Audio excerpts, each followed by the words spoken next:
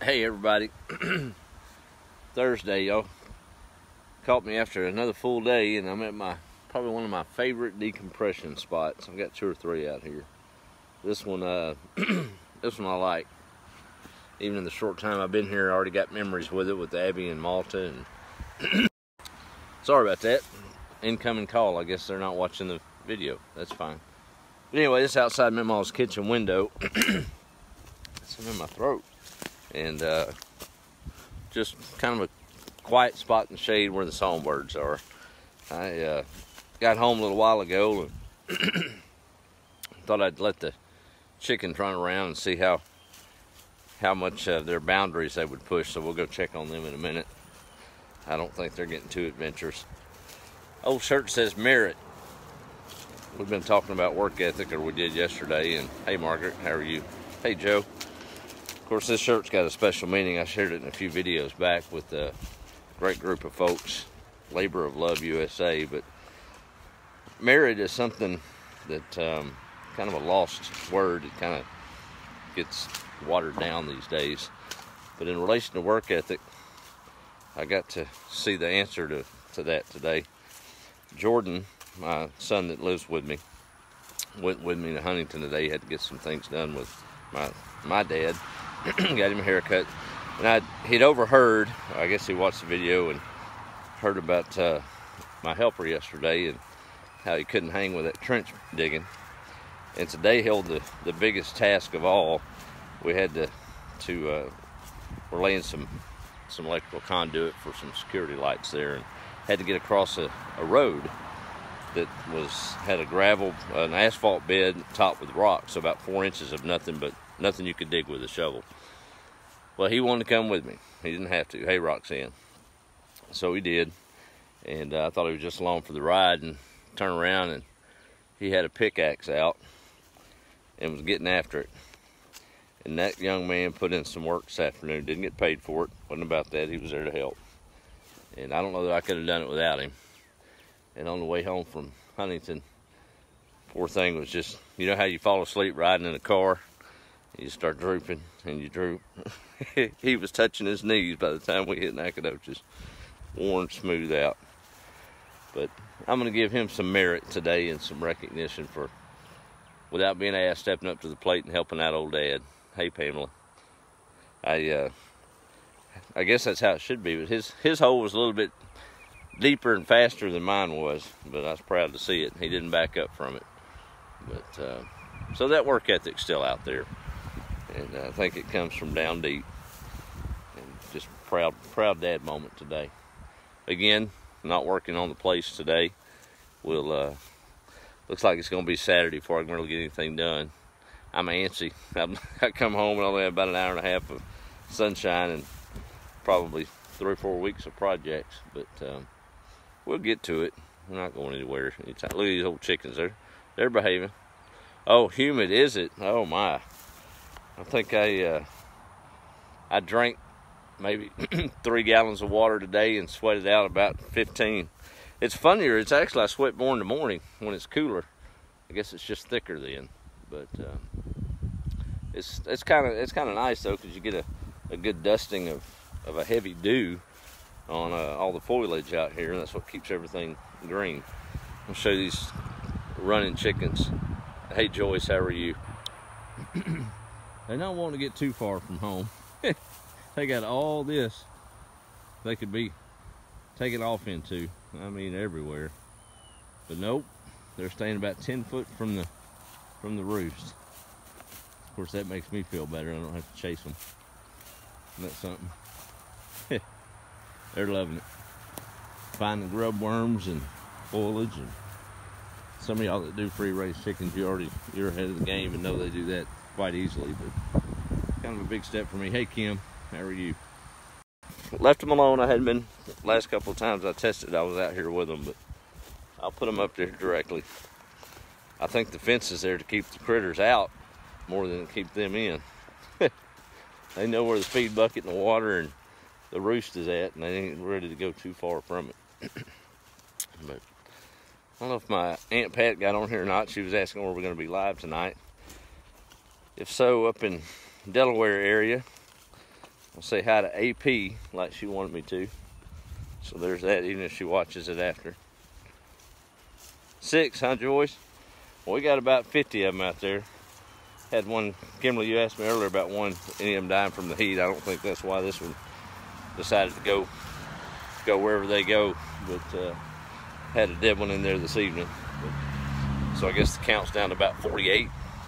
That's still plenty. Yeah. Another pretty day. It's hot. Hot, hot. That's Texas, and I wouldn't trade it. Look at that old Mo. Hey, there she is. There's AP. She figured. Oh man, Joe. Goodness. Yeah, you're native. Well, from Texas, anyway. Well, Joe wants a memory. Well, I've shared this one before, but one of my most vivid. And my sister teaches school down south. I know I talk about her all the time, but I'm proud of her and blessed to have drawn the lot to be her brother. But we try to talk as much as possible. And today was the kiddo's last day of school down there, and that's what's happening all over. And she still got some in-service days to take care of. But kind of brings to mind this time of year when we'd get out of school. Of course, we was up here about at least one weekend a month. They're just visiting. But we'd get to go stay like everybody else. Summer vacation, a couple of weeks, maybe a week at Memaws and Nacogdoches where I am now, and a week down in Orange with my paternal grandparents, James and Gladys Johnson. And but when we'd come up here, going down south to the Orange area was always a little bit easier. Wasn't as much work involved down there. It was more vacation. But come up here, you're just going to go to work, but it was a fun work. And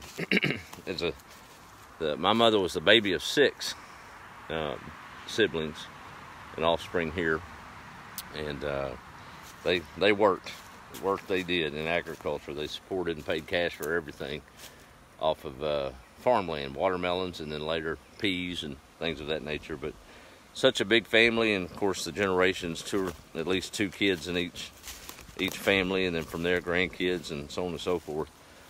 A lot of eating going on, so it turned in probably the late 70s, mid 70s forward. They basically farmed for the family. So what happens with grandkids? They're pea pickers.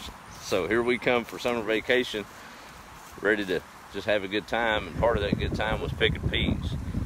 So we'd get up about daybreak, have some homemade biscuits and eggs, and out of the chicken yard.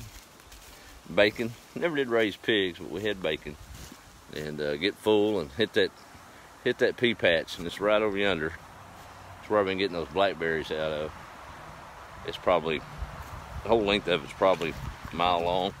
Every bit of it was in purple whole peas, and we'd pick and pick and pick, and that humidity would just, it just dripped down you. My sister, she'd put in the work, and I'd put in the work, and there'd be different family members here. Then we'd hit the front porch about 10 o'clock. That's about all the heat you could stand. And start shelling those purple whole peas until your thumbs turn purple. If any of y'all have ever done that, you'll know what I'm talking about. Didn't have a pea sheller. Wouldn't have wanted it. Well, we did. It was us. But on that old porch swing and just sitting there shelling peas. Probably took us an hour or two, 5 or 6 bushels. And then I don't know what they did with them from there. That was what they did. I was just a kid. But I know that they'd go put them up, and then all of a sudden all the older folks would be gone. They'd be napping. About noon they'd eat and take a nap. And we're out here in the hot sun trying to figure out something to keep us from being bored. Then they'd get up and start rattling the fishing poles. We'd head off to San Rayburn, just down the road here, private access, and catch a big old mess of white crappie.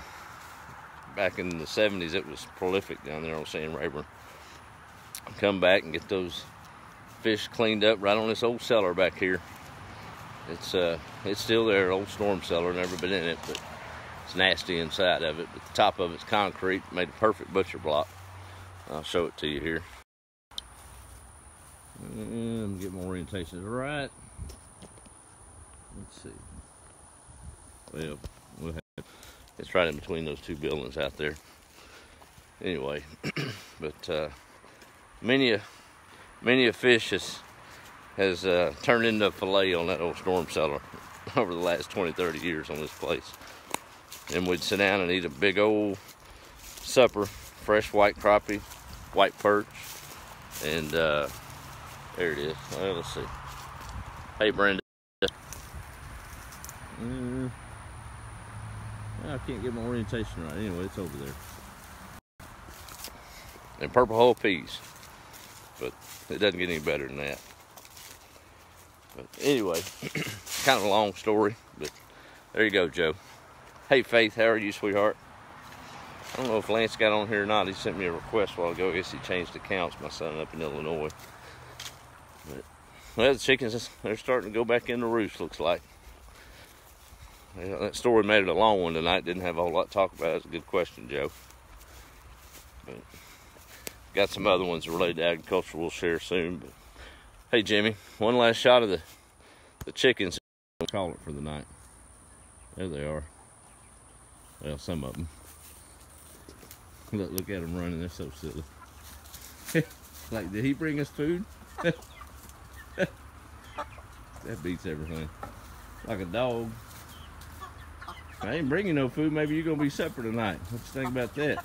Oh, there's Al. I did name one. He's a rooster. He ain't going nowhere. Look at it. We're going to call him Al. That's what Jordan named him. Well, I'll have to ship you some up there, Joe. I'll be growing some. Of course, I'm a dreamer, but I'll put action to it. This whole piece of land right there, it's nothing but pasture. And I've already done the math on it.